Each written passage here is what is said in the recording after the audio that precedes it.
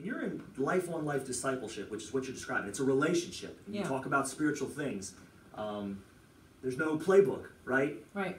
The classic theologians from history tried to write a playbook. I think it's pretty useful, but conversation can go crazy. And sort of what you described reminded me of it. So you could be talking about sin or God. You know, there's God, I'm not sure who he is. Then she even got to, the Bible says this, but that was written by man.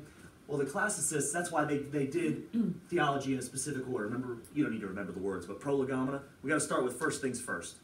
Do we agree that truth is even a thing? Because today there's a real attack on what truth even is. Like, well, that's true for you, but not for me. We get through that. Then what the Bible is, and what do we say about the Bible? Then who God is, and what is he like? What is his creation like? The most interesting part of creation being humanity. At least I think so. Sorry, angels. Then after that, sin, salvation, the church, and last things.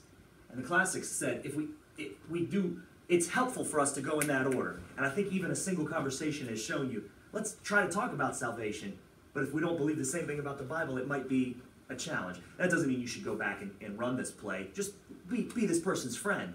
Try to interact. Probably better than all the explanations, although the explanations are important. I'm not trying to downplay the explanations. The strongest thing is probably just loving that person.